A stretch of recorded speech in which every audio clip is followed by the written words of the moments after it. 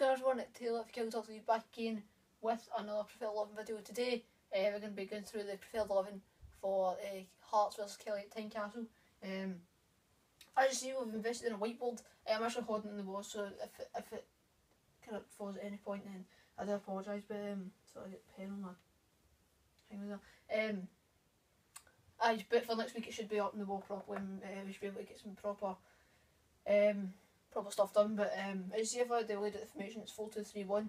So I'm just going to get straight into this. If I can probably take the pen off, the lid off. Anyway, in goals we're going to be going with Jama. Don't really need to change that. Obviously playing against his former club, as is quite a lot of the players.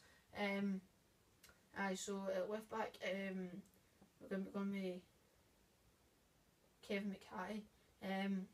Or Ben Gordon if he signs in time, but if Ben Gordon does sign in time, I don't expect him to be in the starting 11, but Kevin McCarthy is in at left back because Stevie Smith's always getting injured. Back two we'll go with the same. We'll go with Balatori and Finlay. Again, it doesn't really need changed. Last week's defensive performance was quite good for 75-80 minutes. And then Dundee also started to create chances with Kane, Hemmings, Harkins, Loy, players like that, who managed to get kind of in our back line, but not to worry. Right back going to be Hodgson. If you can't really read my writing, it's because I'm doing it kind of not really focusing much on it. I'm kind of focusing on keeping this both on the wall. But so Hodgson goes at right back. Apparently he's actually a left back, but he's playing right back. But if he's maybe a left back, he's playing that well at right back, then imagine he's going to be a left back. Holding midfielders, we'll go with Slater and Dicker. I think, I don't know if I mentioned this last week, I think I did. That Dicker brings, I mentioned it in the player ratings, that Dicker brings great height to the midfield, because also we've got players like Slater, Hamill,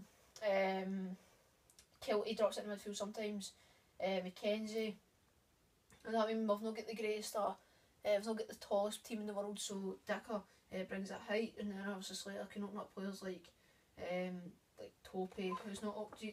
I told you, the whiteboard would fall at some point. So we can open up players like Tope, open up players like Kilty. Tope's not my starting off, by the way, just saying. And then obviously open up players Mackenzie and play all the top to Josh as well. So he has got a great passing range.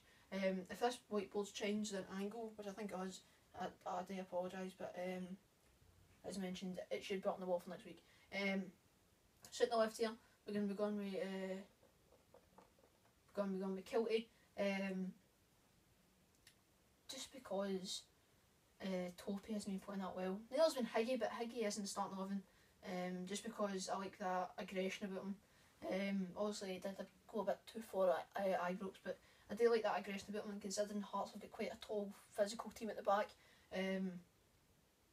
It's always good to have a player like that and Higgy playing there. Another thing is that they'll be playing Patterson here at right back, and Kilty's work rate at tracking back's great.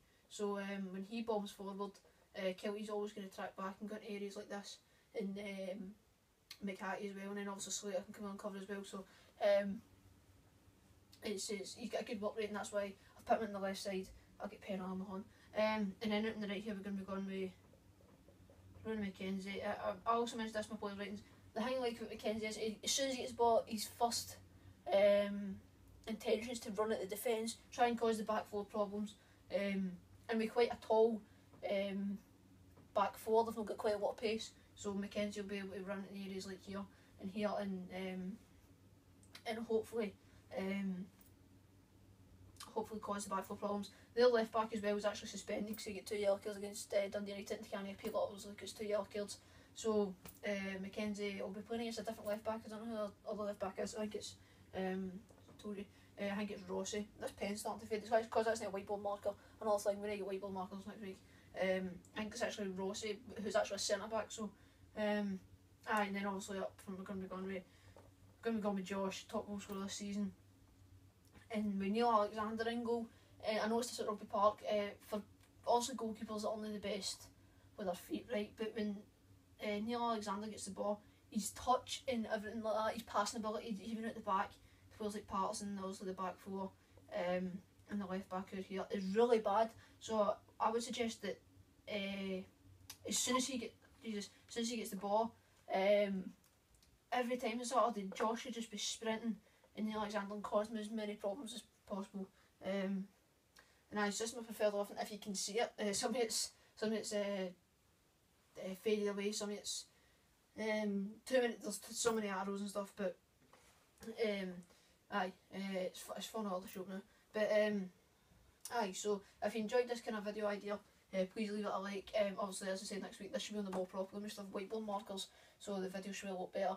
But so like the video more, subscribe because we're now at that 100 mark, and so be tuned for Saturday's matchday experience, which I think will be uploaded on either Sunday or Monday. So see you in the next video. Cheerio.